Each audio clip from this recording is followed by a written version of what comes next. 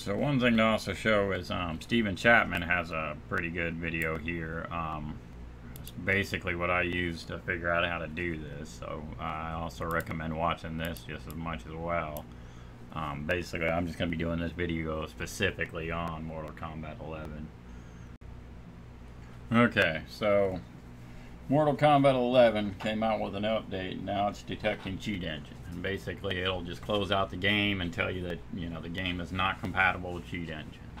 Basically, we're going to go over how to get rid of that behavior, patch the EXE, and use cheat engine to your heart's content, more or less. Because I've already done this and tested it, and even my table's still working and all that, so not really a huge issue here.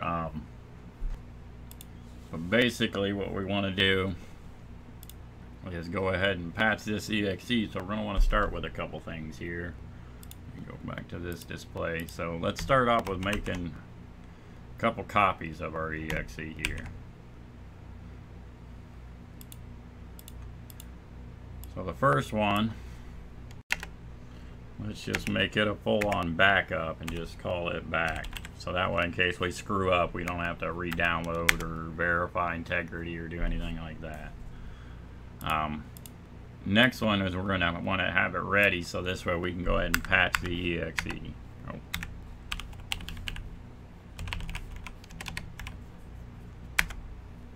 And then basically the way I'll end up doing is I end up keeping a copy of the patched EXE and then just replace this one. Since we already have a backup anyway, we could even name that original or whatever. I'll probably even rename this just .original when I go to replace it with patch.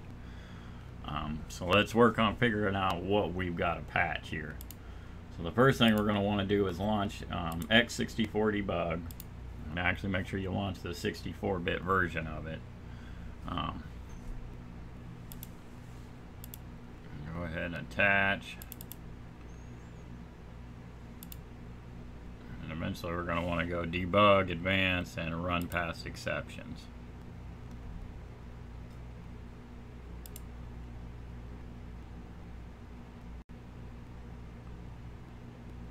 It looks like I didn't have any issue. There's a few threads that end up stopping, so it seems like we've got to sit here and do this a few times.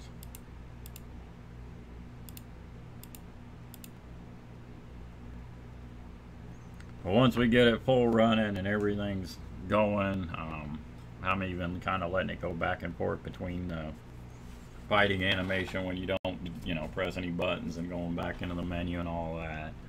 But once we're fully up and running here, what we want to go ahead and do is come in here to the symbols list. We're going to want to find the MK11 EXE module and go and get these sorted by name or alphabetical order here. And what we want to find here is get proc address. Right there.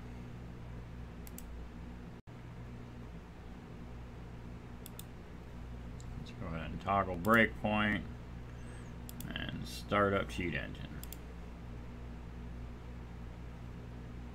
Actually opened the wrong one, but that really doesn't matter yet.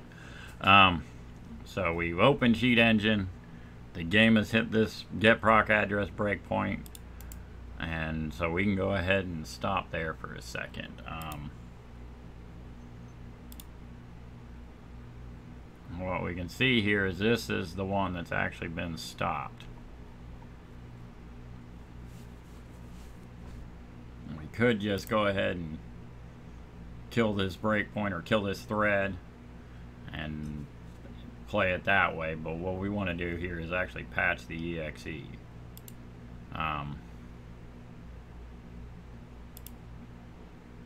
So we want to go ahead and come in here and get thread entry point, and make sure, because you can kind of see where we were before. We were actually at a different spot that has to do with that, but we don't want to patch that. We want to patch up in here. So if we get this thread entry point, and this way we can just set it up to where the game will never really launch this thread. It'll always just return. I think it actually does launch, but this will just cause it to return. And the information we're going to want here is we're going to actually want to go ahead and come down here to copy and copy file offset. Once we've done that, if you actually launched the right version of Cheat Engine, you could have just left it open. I want to make sure I'm in 6.8.3. But once we get that, what we want to do is we want to actually make sure we open file. And then we want to open that patched EXE. It is 64-bit. And then we actually do want our starting point to be 0. It'll take a second for it to load up. Once it does, you should be able to hit that memory view. And we're going to go to address and we're going to paste in that file offset. And basically you can kind of see there, while our addresses are looking very different, where we seem to be in the same block of code. So all we really want to do is just make that a return. Go ahead and hit yes, so it just gives it some no ops.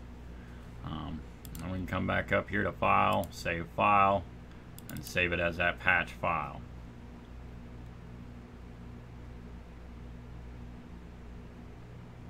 And once we do that, we can go and close Cheat Engine.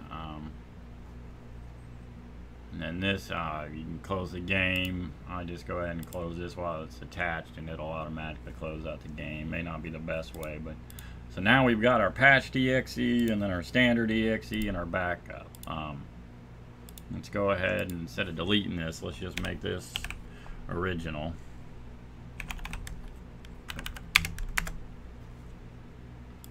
And then I want to make sure I keep a copy of that patched EXE, so I'm going to make a copy and then just rename that so this way Steam will launch this every time.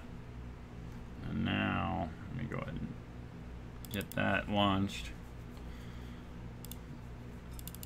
I can actually rehook the process and show the game here.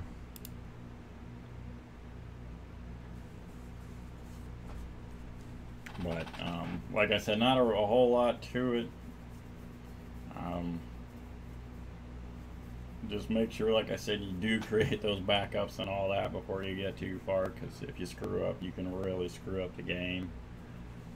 But as long as you kind of follow along with me there and make sure you suspend that one symbol or set a breakpoint on that one symbol and go from there.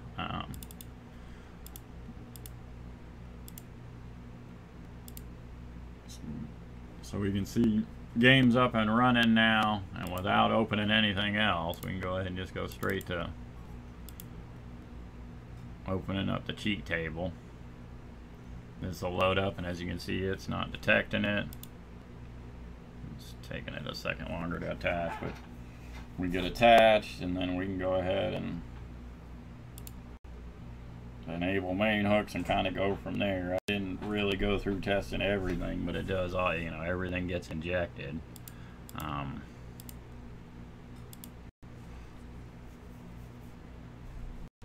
But I did notice for sure that the store hook was still working, and you know, so I'm willing to bet they didn't actually patch shit. They just, like Sunbeam was saying, they just set up the DRM software to detect Cheat Engine, which is, you know, the way they're doing it is really quite lame. I don't think I actually had that one enabled with the test. Yeah. So we can see here we're back to purchasing stuff with one-time crystal, and